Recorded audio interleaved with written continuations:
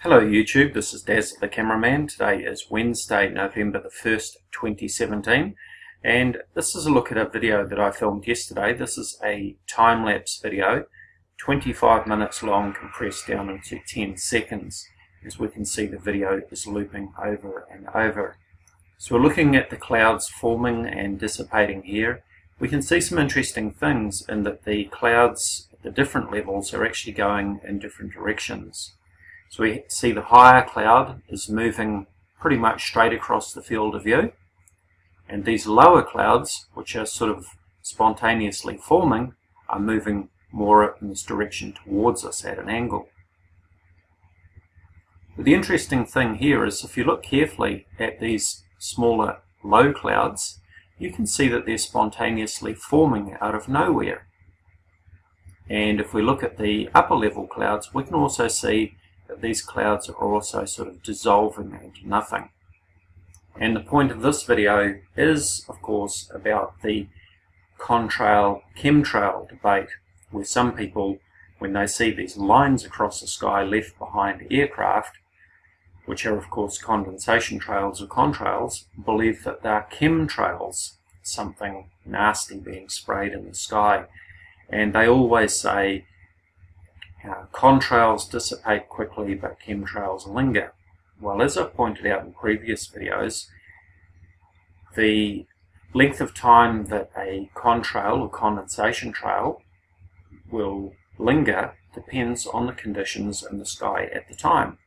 And this is exactly the same for clouds. So we can have a perfectly blue sky day, and then over a short period of time, suddenly clouds can appear out of nowhere, even when there are no aircraft around to spray condensation trails or chemtrails, if that's what you want to believe that they are. But just as we see here, we can see clouds spontaneously forming out of nowhere with no aircraft to be seen. And I can tell you that we don't have a jet aircraft flying over my location here in New Zealand. We have the smaller propeller-driven aircraft which fly in and out of the local airport. We very seldom see any jet aircraft flying in and out, certainly not on a daily basis or even a weekly basis for that matter. But you can see there's clouds here that are just sort of forming and dissipating and so on. And the other thing that we notice is that there are gaps between the clouds. In other words, the conditions in the sky are not uniform.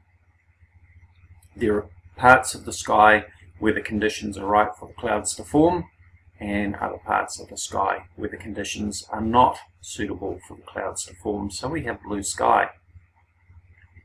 But the important thing to note here is just the way that the clouds can spontaneously form out of nothing, and also just disappear into nothing, and not a single aircraft to be seen. It all comes down to the conditions in the sky, the temperature, the humidity, and so on.